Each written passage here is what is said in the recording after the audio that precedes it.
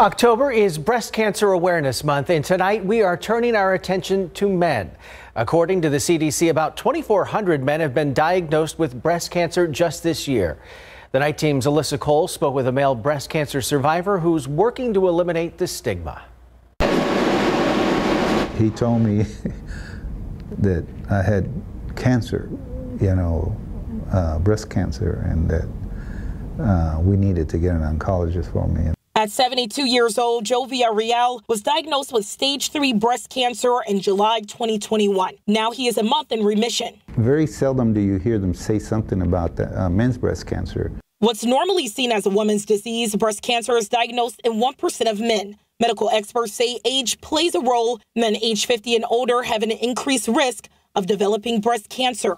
And you get checked for prostate. Why don't you get checked for breast cancer? I think that there are many men that don't even realize it can happen. Oncology nurse Pam Colmy is a breast cancer navigator at a Methodist Hospital Metropolitan.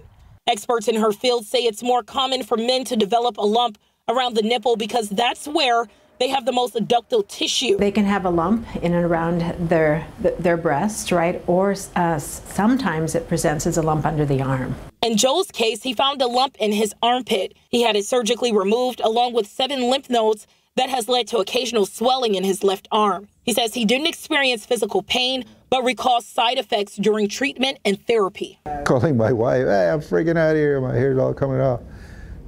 So we just decided might as well cut it all off because it's gonna all fall off. But as soon as the chemo ended, it started growing back. Looking back on the journey up until now, Joe is grateful for the people who stuck by his side through it all. My wife was my biggest supporter. She was always there for me. And she went to every doctor's appointment I had. She kept tabs of what they were doing and the medications I was supposed to take. Now, there are other factors that could lead to an increased risk in male breast cancer diagnosis.